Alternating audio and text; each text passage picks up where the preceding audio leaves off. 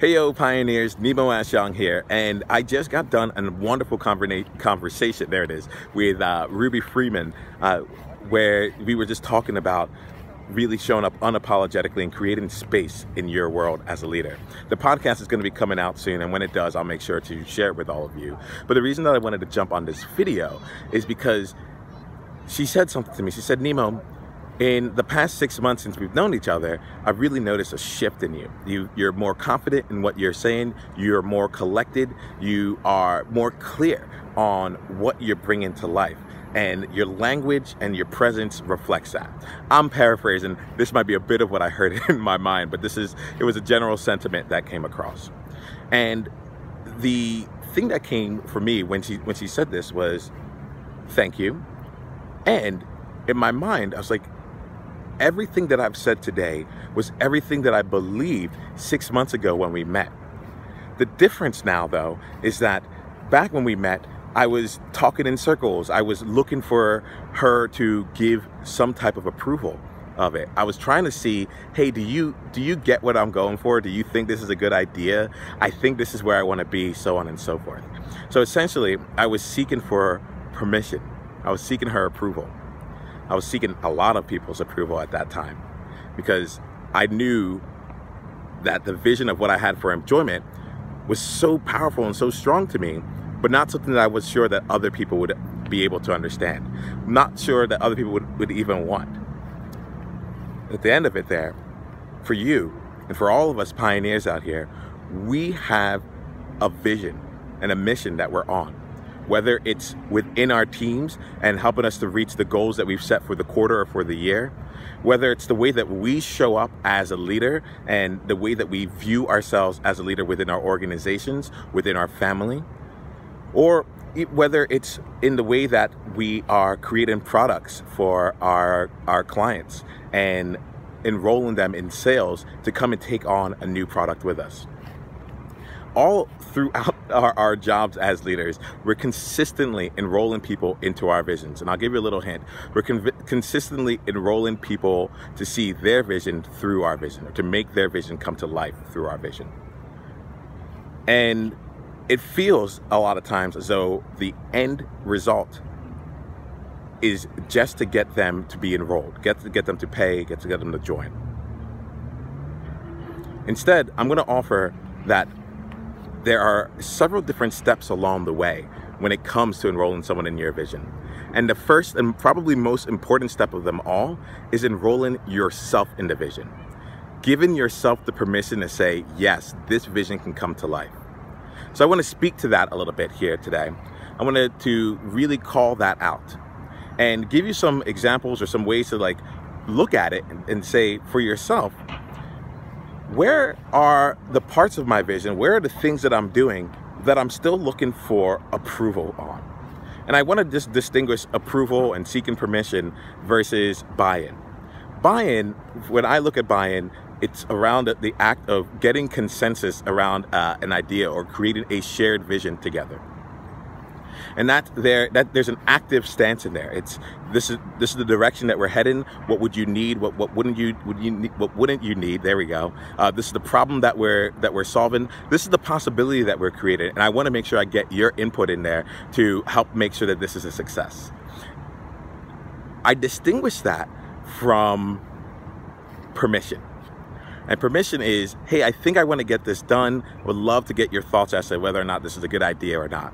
You know, permission is when you put out an idea as though you want to get it done, and then you take it back at the end with some kind of dismissive comment like, yeah, I mean, that's just my thoughts. I'm not necessarily sure if it would work or not, but I'd love to get your thoughts on this. Or, anyways, I don't know, it just came up to me in the moment. Something there that ends up removing the power that you actually have and taking away your ability to validate yourself.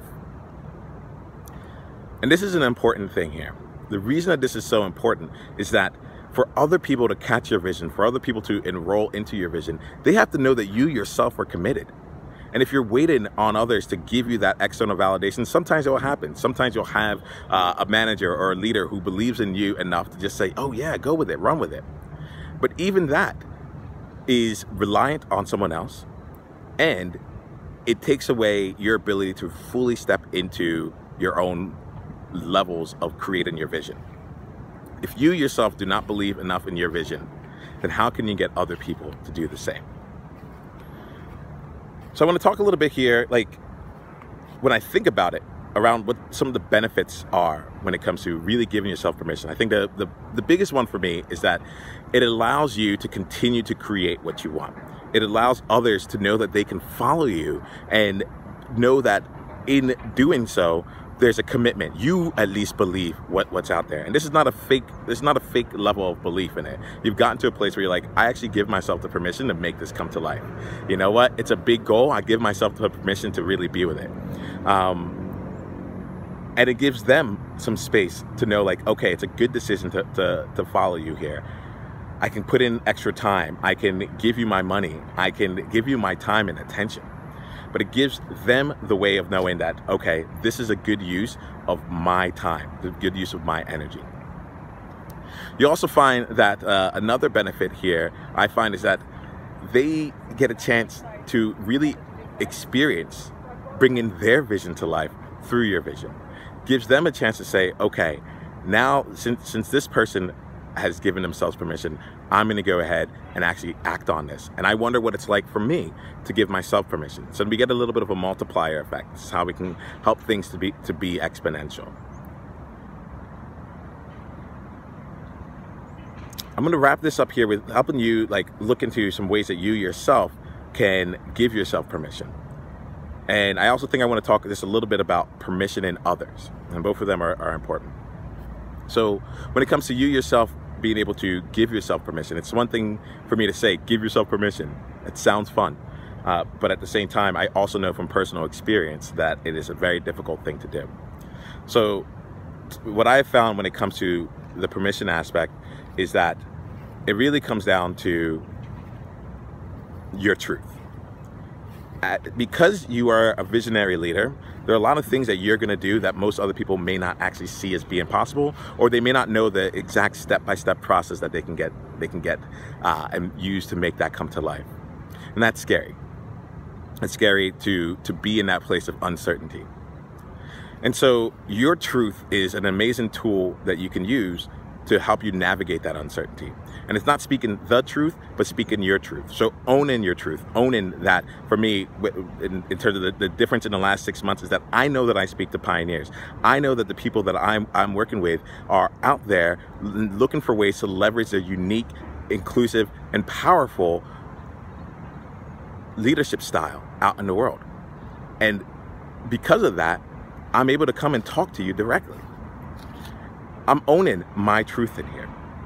The second part of it then is then speaking your truth. So this, I would look at this as the difference between I want and I am. I want to help people to accomplish, let's see, I'll just use myself here as an example. I want to inspire people to, actually not even inspire, I want to transform the way that people look at leadership and to really show up fully in their world. Versus I am leading a community of pioneers who fundamentally have transformed what the future of leadership looks like and choose to do it in a way by showing up powerfully, authentically, and uniquely as themselves. That shift between I want and I am is a wonderful way to give you permission, and then invites the person to now go on and take the next steps with you, the next steps forward with you. There is one thing that I want to, so I talk about owning your truth, speaking your truth, and then acting on your truth. That last part is really important. Just taking the first step, making those first steps to move yourself forward with it. For me here, I'll say in this moment right now, it's in creating a video right here, or in the conversation with Ruby. It's coming forth, speaking on it, and then acting forth with it in terms of the way that I was being. Was I willing to go myself and to be unique, to be powerful, and to be authentic in that conversation? There was a congruence that took place there that allowed for all the permissioning to take place. I know because I am. So let's end this here with just one other thing here around permission, and I think this is around permission in others. So given your role, given the things that you do, you're a leader. And one of the #1 roles of a leader is to create other leaders.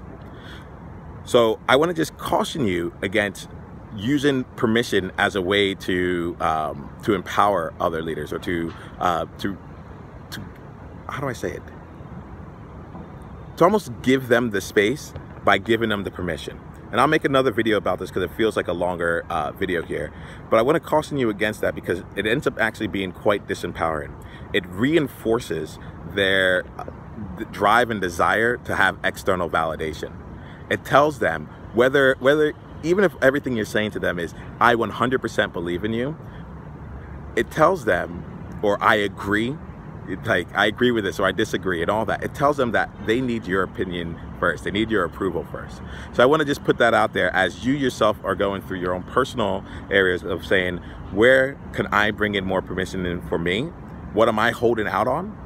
And what am I waiting for other people to give me permission on? Giving yourself the space not to give that same permission to others and to allow them to come to that permission on their own. And we'll talk about this in another video about how you can help others come to their own levels of permission. Because as a leader, that's what you need, especially in this dynamic world where things are changing on a regular basis, where you're working with people who are thinking and not just executing. To be able to have them be able to take action as a leader of their own domain is incredibly important. So we'll take a look at that second portion about how you can help others get permission for themselves in a future video. Until then though, I'm Nemo Ashong and I'm the pioneer leader of the World Joy Movement. We were just now talking about how important it is for you to really enroll other people in your visions by starting with giving yourself the permission first to believe in that vision, to know that you can bring that vision to life. I'd love to hear from you and see what your thoughts are about this. Go ahead and leave a comment, leave a thumbs up, thumbs down. I don't really care. Just want to just see, let's start up and continue this conversation around really enrolling other people into your vision and taking that first step with enrolling yourself in it first. All right, wherever you are, I'd love to see your comments, and I'll come back here and I'll comment as well. Here's to your continued success. Journey on.